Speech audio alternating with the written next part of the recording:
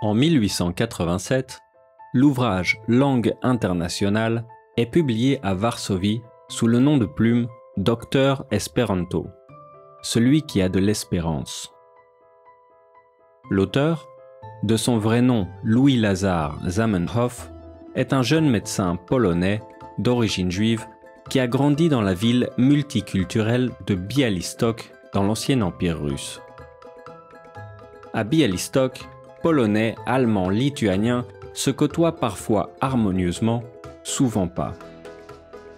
Zamenhof a la conviction que la solution pour un monde plus juste et plus pacifique se trouve dans l'usage d'une langue unique. La langue imaginée par le docteur Esperanto est phonétique et rationnelle. Elle est constituée de 16 règles invariables et faciles à retenir. Les noms se terminent par O, les adjectifs par A et les adverbes par E. Les temps de la conjugaison, passé, présent et futur, se terminent respectivement par is, as et os. Avec cette logique imparable, il invente un vocabulaire qui trouve ses racines dans les langues indo-européennes et ouvre la possibilité aux mots spécialisés de se rajouter par la suite. Ce n'est pas la première fois que quelqu'un essaye de créer une langue internationale. Mais contrairement à toute attente, celle-ci connaît un succès soudain.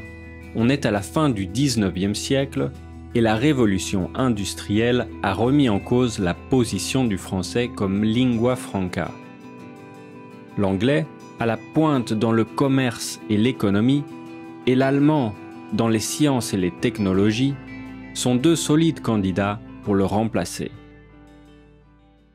La simplicité de l'espéranto séduit des personnalités comme Gandhi, Jules Verne ou Tolstoï qui prétendent l'avoir apprise en seulement 2 heures. En 1905 a lieu en France le premier congrès international qui rassemble 688 participants. Par la suite, de plus en plus de gens l'étudient malgré 2 guerres mondiales qui ralentissent son évolution. On retrouve la langue dans des films comme Le Dictateur de Charlie Chaplin ou Bienvenue à Gattaca d'Andrew Niccol.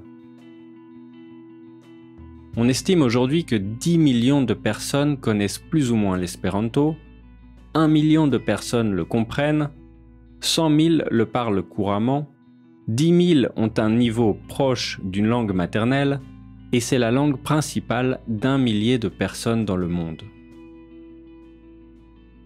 La croissance et la longévité de l'espéranto ont largement dépassé les attentes de Zamenhof. Sans doute parce qu'il n'a pas seulement créé la langue comme une langue véhiculaire, mais plutôt comme une philosophie qui considère que tout le monde fait partie d'une même famille humaine. Les mots de Zamenhof, écrits sur une image au congrès de 1905, disaient « Sous le signe sacré de l'espérance, se rassemblent les combattants de la paix ».